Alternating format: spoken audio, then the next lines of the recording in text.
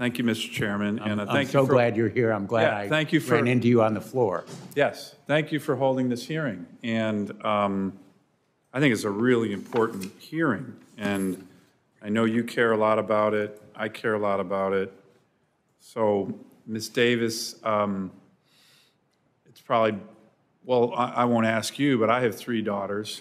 And when I read the Wall Street Journal story, I was shocked, but, you know, in some ways not surprised, because I think we've seen a lot of this. So when you are looking at your applications, your services, do you balance the mental health needs of Americans versus the addictive nature of the products that you sell?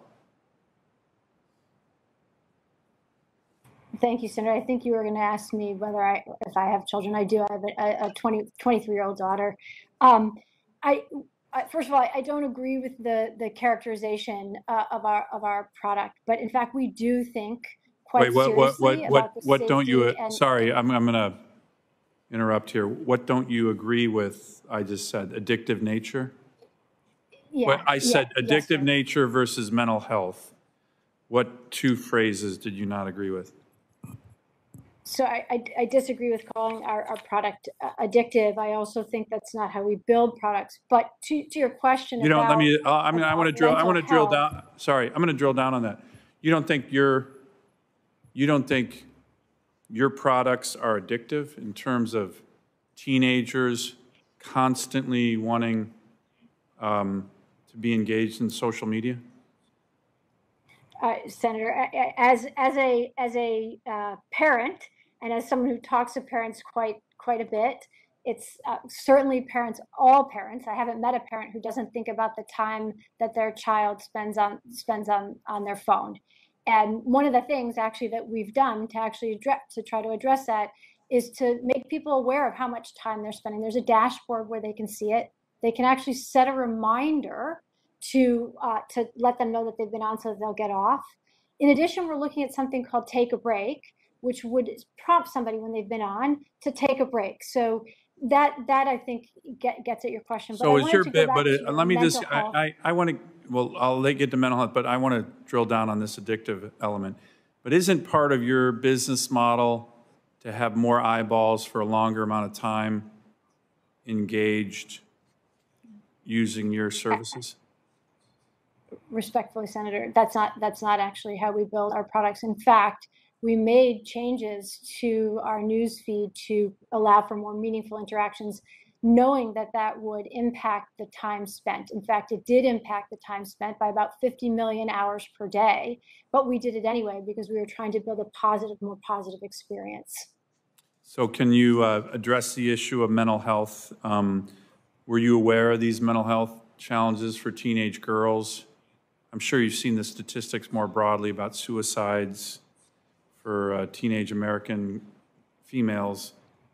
What are you doing to address that? And were you aware of these challenges according to the Wall Street Journal that was in that study? Certainly, Senator. I am very aware of the issues that teens face. I used to be a middle school and high school teacher, and had a teenage daughter and was a teen myself. And being a teen comes with challenges, and that is reflected sometimes in our platform. And what we have done and why we did this research was to identify where those challenges may be on our platform and how we could potentially change our product to help. What we saw with that research was that out of 12 issues, really challenging issues like anxiety, depression, loneliness, sadness, that out of 11 out of 12 more teens said that they thought that their experience on the platform was helpful than harmful. Now, the teens where they found it harmful, do you believe that? I don't. We actually want to make those changes. We want to make changes to actually provide them with a better experience. And so, and sorry, I'm going to interrupt. My time's getting shorter. Go ahead, sorry. Do you have evidence that those issues, isolation, mental health, do you have evidence that those challenges and mental health challenges are actually helped by using, for example, Instagram more or less? Are you telling me that the use of your products actually limits those challenges?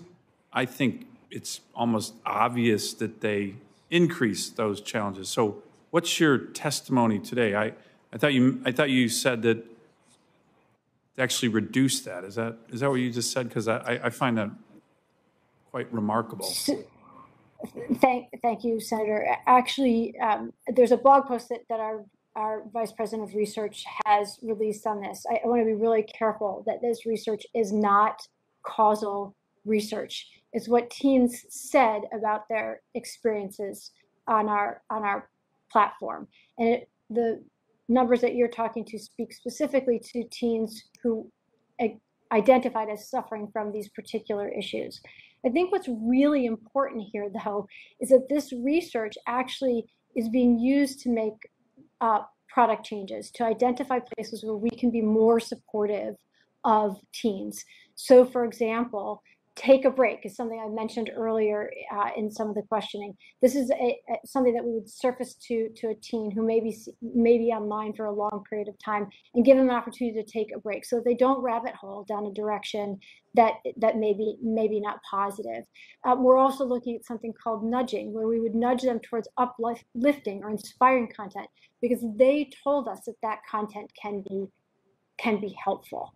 Our goal here is to really, right now, the research shows that 8 out of 10 teens say that they have a positive to neutral experience. Our goal is for that to be 10 out of 10 and for it to be positive. We want to provide a better experience for teens. Okay, let me end here. I'm going over my time, but I don't see any other senators waiting for questions, and I know the chairman is going to come back to wrap this up. But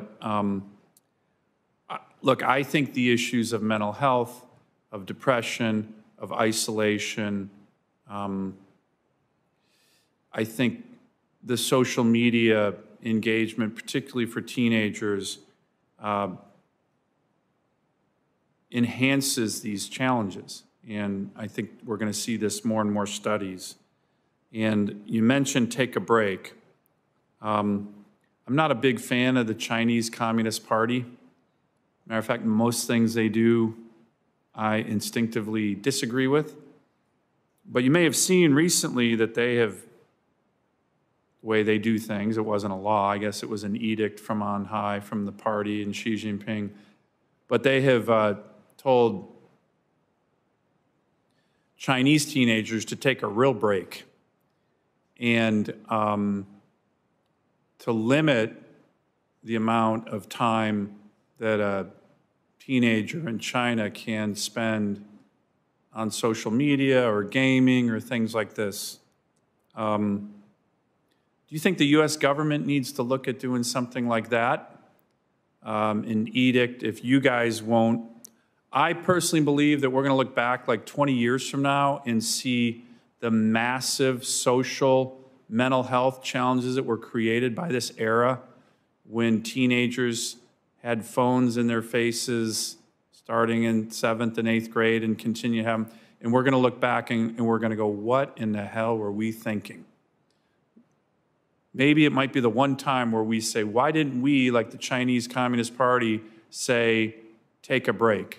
What do you think about the Chinese new edict on taking a break for over 1 billion people?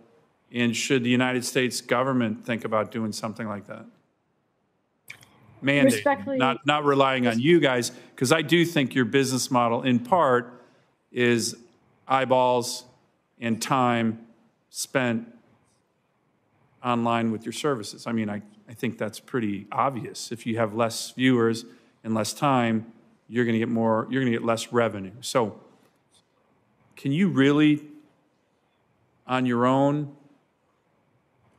help people take a break, or do we, the U.S. government, have to help people take a break like the Chinese are doing right now?